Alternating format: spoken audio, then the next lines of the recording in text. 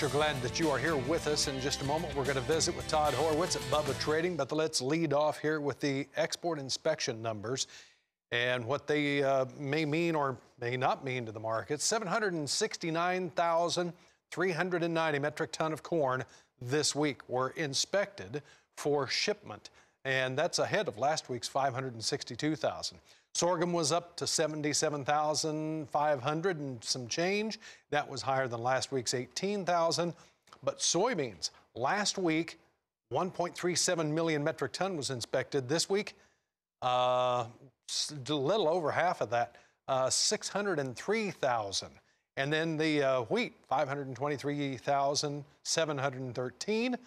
Last week, 435,000 and some change. So if you look at the numbers compared to last year, well, we're lower than we were last year for corn, but we have inspected more milo for this year, almost double. In the soybeans, it's higher as well, and the wheat is higher than last year. So on the year basis, some of those are doing pretty good. Not the case for the corn. No surprise there. Let's look at the futures, and then we'll visit with Todd about the futures and what he thinks about this coronavirus factoring into this market. March corn down 3 3/4. The December down 2 1/2 at 391 1/2. Soybeans for March up 3 3/4 at 885 3/4. The September up 3 3/4. Pressure on the wheat market also. March Chicago down 5 at 553 3/4. March Kansas City wheat down 1 at 471 1/2, and Minneapolis wheat on that March contract, which is the front month. The Minneapolis wheat on the lower side by about anywhere from 2 to 2 3/4 cents. Todd Horwitz, as I mentioned, Bubba Trading here. All right, Todd, this coronavirus continues to get worse, and I know that even when this got started 2 weeks ago or so, you were saying at that time that this really could and really does have an impact on these markets. Well, it certainly does, John. Good morning. You know, when you look at if we stop shipping altogether, which is basically what's happening, and even the people that are buying for China through the back door, they can't ship to China either, so it becomes a problem. All it is doing is it's adding to a well oversupplied market to begin with. So what we need this to break through so that we can finally see some purchasing coming in, because obviously there's need, and eventually this will break down. Now, again, there is pretty good action in corn, although it's lower, holding about 380.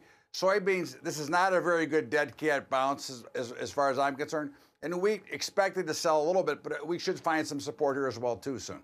I noticed that you called soybeans a bounce. So you think we could be somewhat range bound for right now then?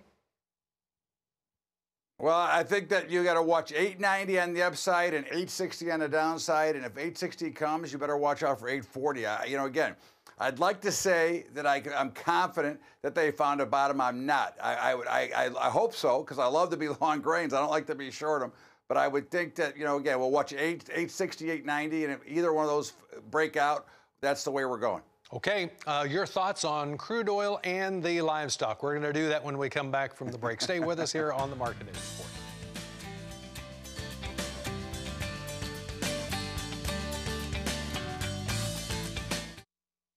All right, let's look at what's going on over here in the futures market for the livestock as we get started here. And right now we go over here to the February live cattle. We're down 88 at 120.45. The April down 122, and the June is down 83. So weakness there, and weakness in the feeders as well, but not to the same extent. March down 20 at 135. April down 70, and the May is down 75. Then in the hogs, February down 75 at 56.35. April down 80. The May down 22, and then we start to see a little bit of strength in the June and July. So, Todd, what do you think of the livestock market here, and as you put it in perspective of this coronavirus? Well, I think obviously that'll have the same issues about exporting. I think that, again, we've got some pretty weak prices here, and they don't look great. Okay, now I think that, you know, hogs are up limit on Friday, down a little bit today. No surprise. Let's see how they finish today. Feeders are holding up rather well here at about the 135. Fats, I'm still a little bit concerned about it. Again, I think they're going to find a bottom. You know, obviously there's always prices that we find. I think they're probably close, but for right now, they look like they have a little bit of room to go to the downside still. Do you feel that if we would start to see maybe the signs of a little bit of a bottom, that some of these buyers that got out earlier may want to come back to this market, thinking that this market still has some strength to go?